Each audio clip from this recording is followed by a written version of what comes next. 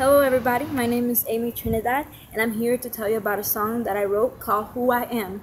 I wrote this song at the end of the fall, towards the middle of the fall, actually, of 2014. And this song is actually a prayer of surrender.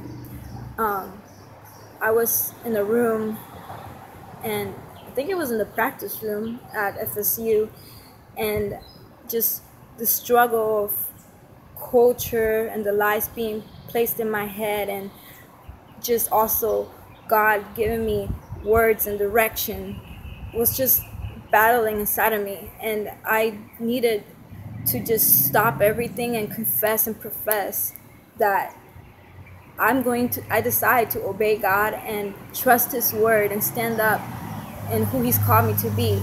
He's called me to be a messenger of God. He's called me to be His daughter, and trusting in Him and in that.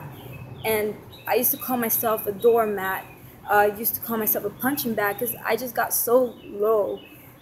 And I didn't want to be that anymore. I wanted to be who God called me to be. I didn't want to hide anymore. I wanted to hide and stay in my comfort zone. But God's called me to go outside my comfort zone, because if I stay in my comfort zone, who am I going to reach?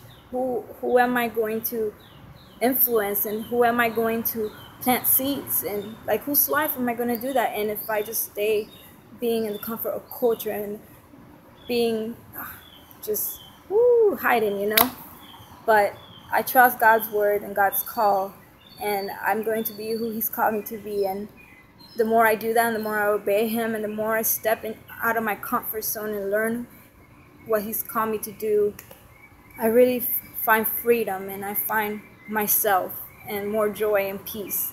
And so I hope this song is of encouragement, as it is encouragement to me, and that you will pray and surrender to God's will, God's call, because trust me, you will find yourself and you will find your purpose in life, God's will. How do we find God's will? That's a big question we always ask ourselves. It's simply in obeying Him and listening to Him and spending time with Him, and not being afraid of the waves and culture and fear of man or acceptance, not being afraid of that, but trusting His word and His call and what He says. Because remember, He's always faithful, and He knows everything too. Why not trust Him? He knows more than we could ever know.